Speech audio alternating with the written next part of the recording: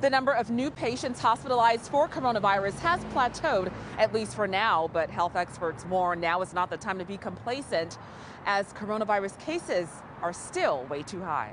Hospitals across LA County remain overwhelmed and strained as the number of positive COVID-19 cases has surpassed 1 million. Although fewer people are being hospitalized, the number of new daily infections has been holding steady, just above 14,000 following the Christmas and New Year's holidays.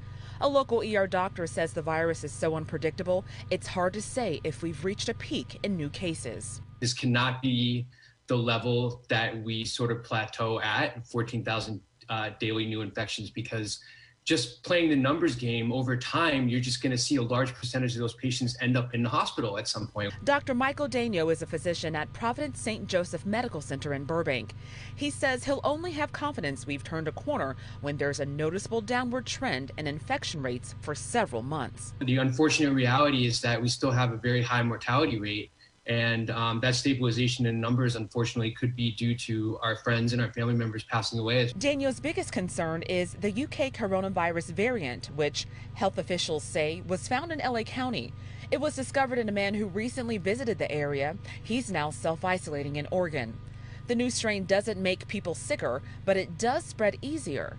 Doctors worry they'll see more of these new cases. If there's more people vaccinated, there's less of a chance that that virus will have an opportunity to continue to mutate and less of a chance for this new strain to become the predominant one. And that's certainly what we don't want. The county is stepping up its efforts to get more people vaccinated, but doctors warn even after you get the shot, it's still vital to practice social distancing and regular hand washing.